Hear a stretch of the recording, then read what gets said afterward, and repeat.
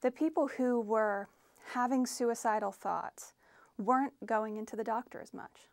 So those people who went to the doctor were at the doctor 6 hours a year, let's say.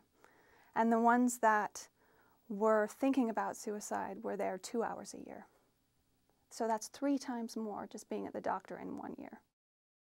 For those who were at risk of attempting suicide, the people that did not attempt suicide were at the doctor 50 hours a year. Those who tried to hurt themselves were there less than an hour a year. 50 hours, 1 hour.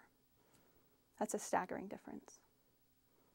I think about the people that might be falling through the cracks. Chronic pain in and of itself is very isolating over time. It's hard, and in particular with disorders like fibromyalgia, you can't see the pain, you can't see, like with cancer, you might lose your hair. If you get in a car accident, you'll have a cast. Fibromyalgia is pain that you cannot see. I think it's just a really good sign that we see this in our data too. It shows that people that are attempting suicide aren't in the doctor's office.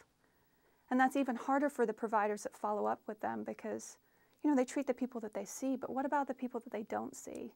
And that's what these models do. They search the entire medical record.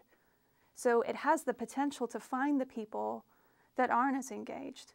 Those people are going to be really hard to find if you just think through who haven't I seen in a while.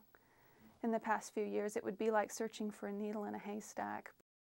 Out of thousands of people, those that received mental health services of some kind, not one went on to attempt suicide.